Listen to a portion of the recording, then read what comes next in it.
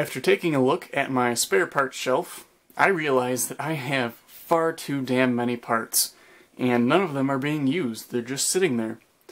So, last night I wanted to do some gaming, but I realized because my main machine is a Mac, that I don't have a proper gaming machine.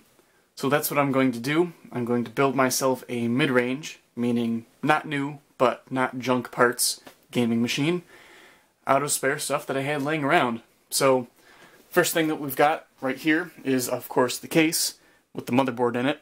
This case, I honestly don't know who makes it, but this is what it looks like on the front, if I can get that all in frame. The only issue, as you can see down at the bottom, is there's a small dent. I pulled this thing out of the recycling bin, so, you know, for the condition that it's in otherwise, I would say this case is going to be an excellent choice. A couple little dings on the top, but that's fine. The board is an MSI GF615M-P33 board. I've used these systems at work, actually, a couple of times for some basic Windows 7 system builds.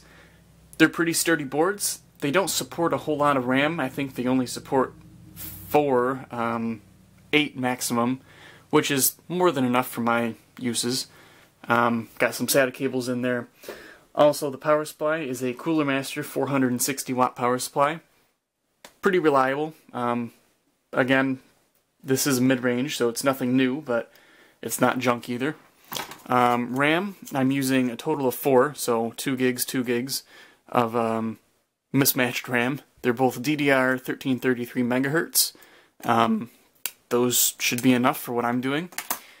I've got 2 graphics cards. I think I'll be using the HD 5770 instead of the HD 4870, just because this one's a little bit newer, and I think it's a little bit more powerful as well. But I'll do some research on that and see. So, those are the graphics cards. Hard drives, I have a pair of matching WD Blues. These are 500 gig drives. Had them laying around. I just put them in the caddy for the sake of the video, just to make it a little bit easier. They're both tested and working, so I'll be using those. And lastly, we have this optical drive, which is a no-name optical drive, SATA. I'm not going to be using it a whole lot, just to install a couple games, so this should work fine. So there we have it, folks. This is everything I'll be using. I'm going to throw it all together, install Windows 7, and show you how it rates on Windows 7's rating scale. So it is now a couple of hours later, and I've got this thing set up, and it's ready to go.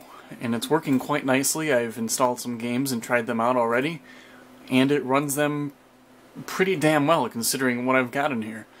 And one thing I didn't mention before was the processor. This has an AMD Athlon 2 X2, so it's a dual-core AMD Athlon at 3.1 gigahertz, 4 gigs of RAM, as I mentioned before, and here are the system Windows Experience Index, is what I'm trying to say. Processor rates out at 6.5, memory at 7.1, graphics and gaming graphics at 7.4, which is excellent, and the hard disk, of course, because it's mechanical, at 5.9. So let's go ahead and try out a game. I think I'll try Spin Tires, which is an excellent off-roading game, just for the heck of it, because that's the first thing I looked at. Alright, hit enter, and I was playing it before and I got stuck in a ditch here. Now I'll apologize, as the lighting is not that great in this room, but you should be able to get the idea of it, how well it runs. And I'm looking at the camera right now. It doesn't look quite as good as it does on screen, probably because the camera's running at, or recording at 30 frames per second, but I can tell you that I'm definitely getting more than 30 on screen. So that's cool. It runs this game pretty well. If I go into, I don't know, BeamNG, that's another one that requires quite a meaty graphics card in order to render things properly.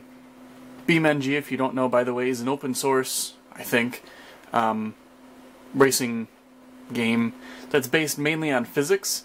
Now, I only have the demo because I was too cheap to actually buy it, but it's a demonstration of exactly how good the physics are in this game engine. Start it.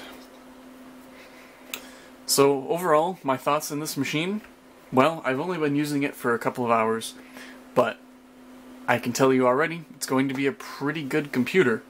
Now, one thing I'd like to do is hook this thing up to my 27-inch iMac via a mini DisplayPort cable.